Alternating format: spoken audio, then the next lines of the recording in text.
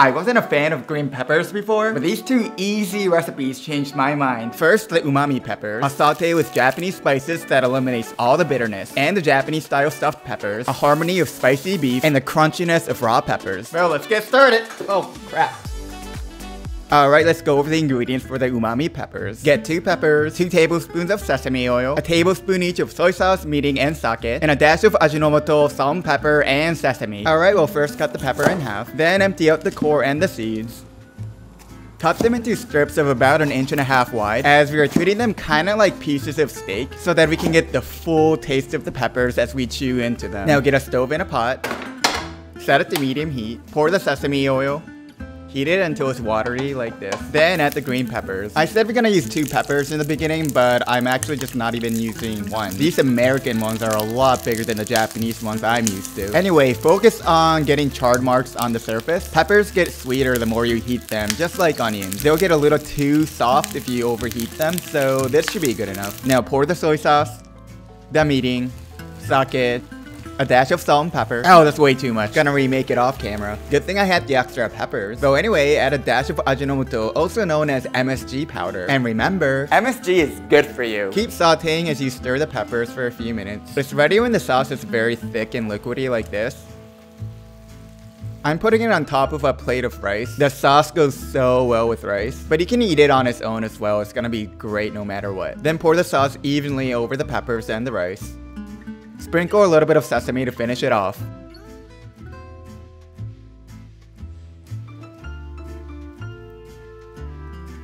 Zenzen nigakunai. You know, I think that is the most simple recipe I made on this channel, but it actually might be one of my favorites, especially because, it costs like less than like $1 to make. And as you guys know, the inflation's kind of getting out of hand, and I'm a little bit on the financially distressed side of things, so maybe it's a blessing in disguise. Alright, now let's make the stuffed peppers. Let's go over the ingredients. Get about 150 grams of ground beef, 2 green peppers, 2 cloves of garlic, a chili pepper or 2 depending on your preference, 2 teaspoons each of sweet bean sauce and Korean chili paste, a tablespoon of sake, and hot chili oil. Alright, now let's first prep these green peppers. You want to find the right shape to stuff as much beef as possible, which will obviously differ for each pepper. Take out the core and the seeds. Then chop it up as we'll cook it with the beef. Now smash the garlic, chop it up, then mix with the core. Prepare a bowl of ice water. Now put the green peppers into the bowl and let it chill for a few minutes to make it extra crispy. Alright, now let's cook the meat while they cool down. Coat the pan with oil and heat it at about low-medium heat. Now put in the ground beef. You can also use ground pork or ground turkey instead. Heat it in large clumps, kind of like a burger so that we get nice sear marks. Then you can start breaking them up. Now add the chopped garlic and core and mix it up evenly with the meat. Then the Korean chili paste, also known as Gochujang. Mix it up until it's fully entangled with the meat. Now add the sweet bean sauce, also known as Tianmian sauce.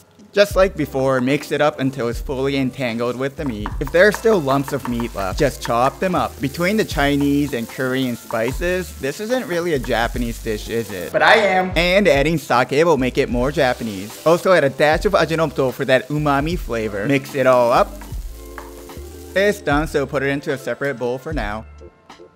I'm just gonna go ahead and cut the chili peppers. It does add a nice kick to the whole dish, but it's optional and you can also just use chili flakes instead. I picked these 2 pieces of green peppers, so now add the stuffing. Pack it in tightly and as full as possible. There should be no open spaces left in the peppers. Now add the chili flakes on top and the optional chili oil, also known as rayu. And we're finished.